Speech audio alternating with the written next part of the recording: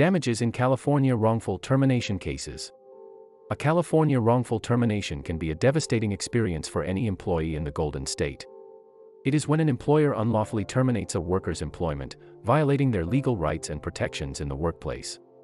Employees who prove wrongful termination can recover damages, including economic damages like back pay, loss of benefits, front pay, and unpaid wages. Non-economic damages, such as pain and suffering, and punitive damages in cases of severe employer misconduct can also be included. In the unfortunate event of wrongful termination, it is crucial to empower yourself with information about your rights and the potential remedies available to you. Consulting with experienced employment lawyers can significantly improve your chances of addressing this injustice.